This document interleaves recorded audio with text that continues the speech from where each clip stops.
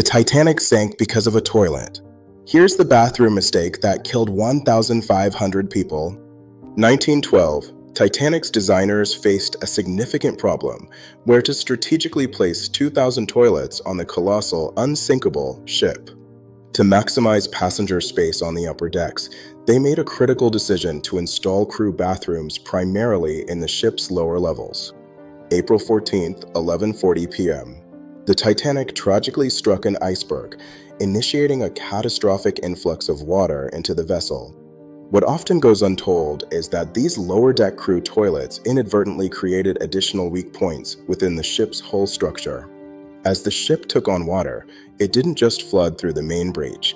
Water rushed through toilet drains and pipe systems, accelerating the inundation of compartments. This rapid flooding of crew quarters meant many crew members were unable to reach their emergency stations, hindering crucial coordination efforts.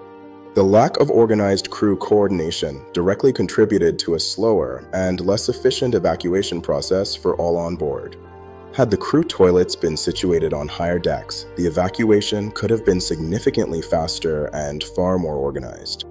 This seemingly minor design choice ultimately had profound consequences, meaning hundreds more lives could have potentially been saved.